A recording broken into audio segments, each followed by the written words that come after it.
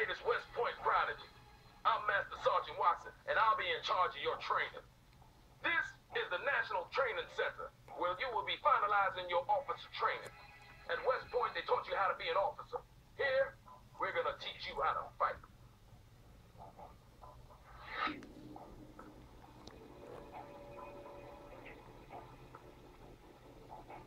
We'll start out with the control of the battlefield camera.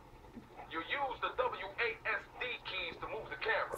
So why don't you show me some of those West Point skills by moving the camera around for a bit. Press the A key to move the camera to the left. Good.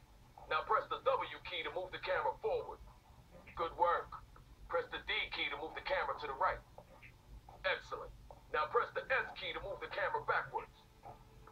Well, what do you know? Seems they do teach you some useful stuff at West Point after all. Next up is camera panning and tilting. You do this by moving the mouse cursor to the edge of the screen. Let's start by panning the camera to the left. Do this now. Excellent. Go ahead and move the mouse cursor to the right edge of the screen to pan to the right. Good job. Now move the mouse cursor to the top edge of the screen to pan upwards. Great. Last but not least, move the mouse cursor to the bottom edge of the screen to pan downwards.